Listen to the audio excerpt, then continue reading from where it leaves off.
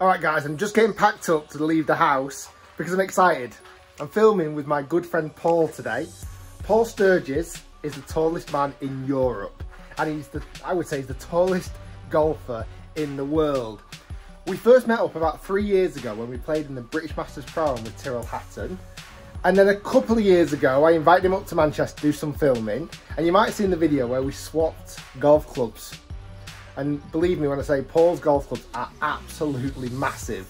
And we swapped and I tried to play with these clubs. That was a lot of fun. And then last year, he actually played on my YouTube golf day. Out of everybody there, he was easily the person people wanted the picture with most.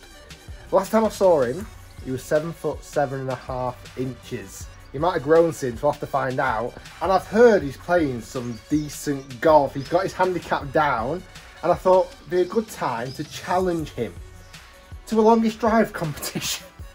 I don't fancy my chances, but it should be a lot of fun. I can't wait to see Paul again. Here he is. How are you, pal? All right, mate. Are you How good? you doing? Good, Joe. I'm excited about this. Ready to smash some balls. You versus me in a longest drive just doesn't make sense, does it? I got to show you this. These are Paul's golf shoes, size 19. Look at them. I'm a size 11 UK and 19's custom made just for Paul.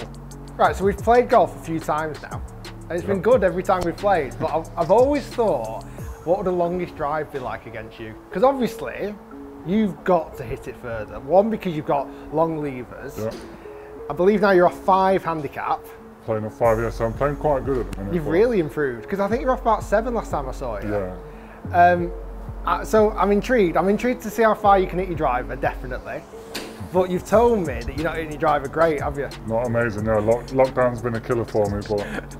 So I want to see how far, before we get to driver though, I want to see maybe 8-iron distances, 4-iron distances, and then driver. I mean, we'll hit a few warm-up shots anyway and get going. Because in theory, I'm just thinking, like, your levers are absolutely massive. Because if I was to even, I'm 6 foot, and if I was to reach, how much higher can you reach of that? Yeah, so quite a bit more. Right, let's hit a few warm-up shots, and then we'll get GT quad out and see how far you can actually hit it.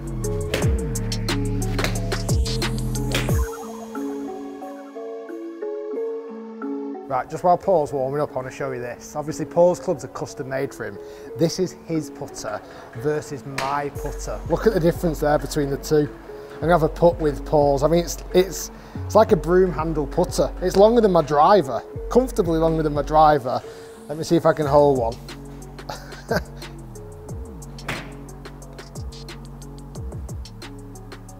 That's unbelievable. I could never use that, but it's perfect for Paul.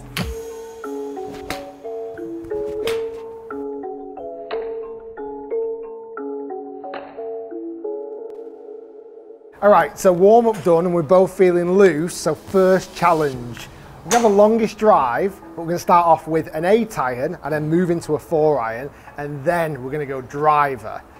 You ready for this? Feeling good. We're gonna use range balls for the 8-iron and the 4-iron, and we're gonna use real Pro V1s for the driver. I've got GC quad, I'm intrigued.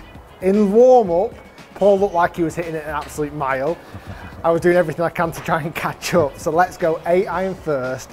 We're going to hit 5 shots each and play it like a match play format. Whoever hits it longest goes 1 up until we have a winner.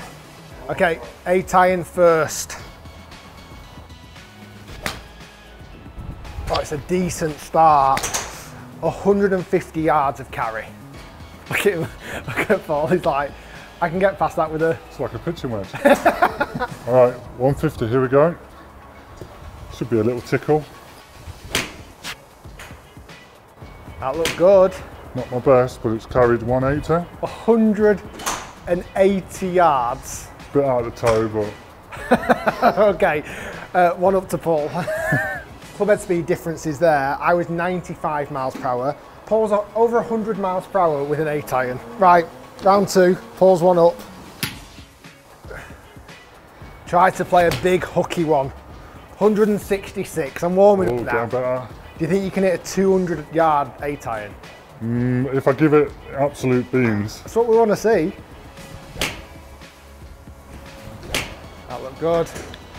193. 193 yards. Getting better. With an 8-iron. 193 yards with an 8-iron is outrageous. That is so good. 2 up. 167. I'm getting longer. Oh, that's nice. That's a nice flight. Oh, that was only 172. A little weak, that one. Oh. Out the toe. Okay, so that was short and sweet. 3 up for Paul with the 8-iron. His longest was 190 plus yards with an 8-iron. Okay, let's move on to 4-iron next. I'm not sure what else I can do to hit it longer, but I'm intrigued. What's a 4-iron for you normally? I'm never really, probably like close to like 220, 230, 240, 250. Who knows? We'll find out very soon. Challenge 2, 4-iron. I'm normally about 200-ish yards, not 250 yards, so I'm gonna have to. You might beat my 8-iron then. He's saying he's gonna hit an 8-iron past my 4-iron. Oh, that's a little low chaser. 214 yards, which normally I'd be over the moon with. I feel like I'm going to lose by about 40 here. No pressure, it's just a 214 to beat. Oh, slapped it. Oh! 184, slapped it. You might be big, Paul, but you've still got to find the middle of the club face, pal. Rick unexpectedly goes 1 up in the 4-iron challenge. Trying to hit big raking draws, 219 yards. Get that. I'm under pressure now, you're striking it. I feel like even if you did a half swing, like little chippy one, just to find the middle of the club face, you'd still beat me on 219. But that's not what people have come here to see. People want to see you absolutely annihilate 4-iron. Oh, it's a bit of a low chaser up the left. 233, getting better. Wow. Okay. Ooh. It's a bit high. 216 yards. I mean, consistent. I must admit, I'll give myself that. 216 yards to beat Paul.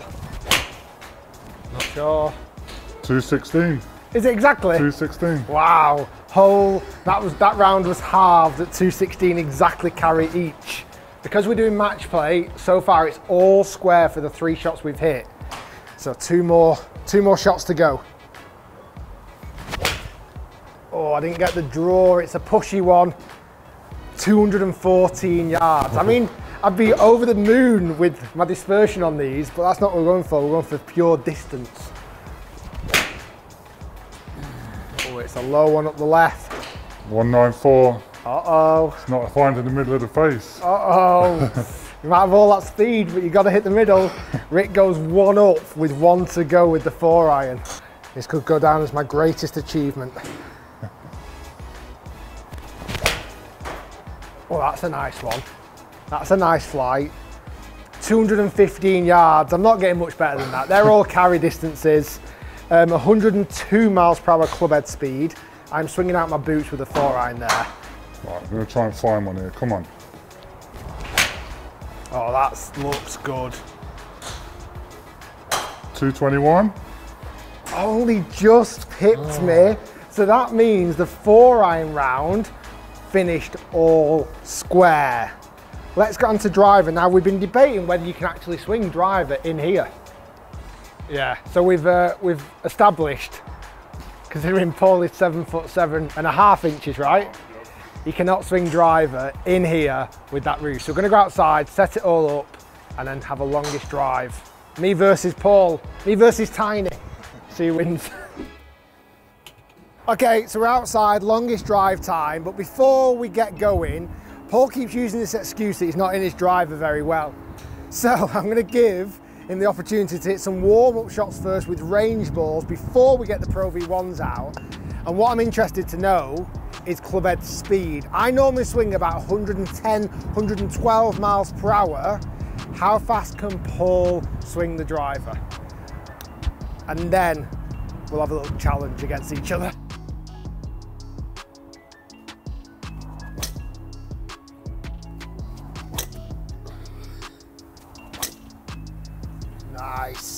Okay, so Paul is warming up and he has got some serious clubhead speed. With his driver, he's swinging over 120 miles per hour.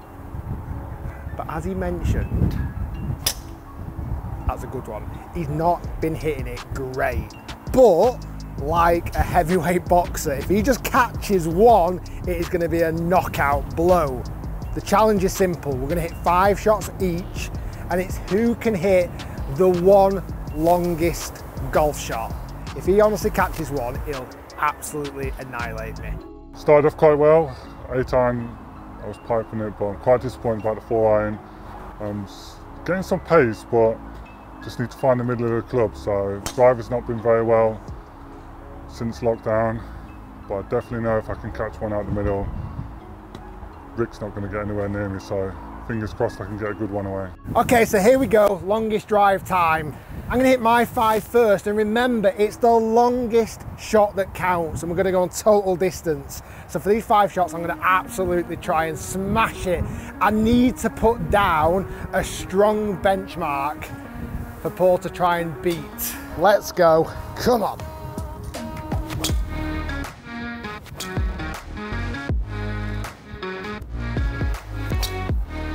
That could be long. That is long.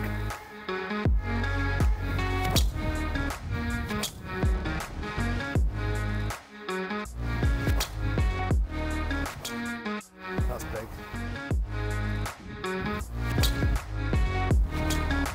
That's big as well. 335 yards. Right, I'm not going to lie to you, I've surprised myself there. I've absolutely tried to bash them. I managed to get out 345 yards of total distance. Still not swinging as fast as you though. So I honestly think if you can catch one, there is a huge potential to beat me. I should be able to get past that. Just got to find the middle of the club, which you were doing, so. 5 shots to see if Paul can get past that. Okay, here we go. I've got 5 Pro V1s for Paul to hit, so no excuses. He's got 345 yards to beat, which I'm totally surprised about. I didn't think I'd hit it that far. You ready, pal? I'm ready, let's do it. Let's do this.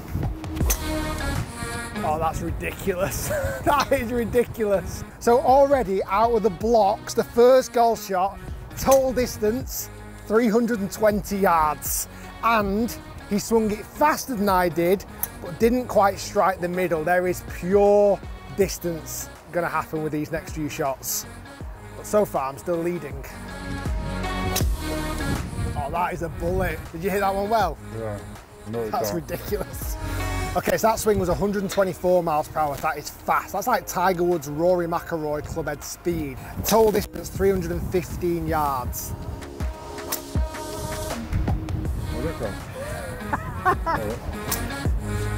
Well, that gives me a glimmer of hope. Paul completely skied that, and it went 71 yards. But this isn't a competition about averages, it's about longest. He's still got 2 more to go. Right, 3, 4, 5 to beat. Oh, it's a low bullet chaser. That is low and long. Oh my goodness. It's carried 310. Total distance, cannot believe it, 349 yards. Yeah. He beat me by, what, 4 yards with 1 golf ball left to go. That is ridiculous. Clubhead speed 126 miles per hour. Outrageous. That is the knockout blow. Tall Paul, everyone. World's tallest golfer hits it a bloody mile. Thanks for watching, guys. Stay tuned, lots more to come. And we'll see you next time. That shows me, doesn't it?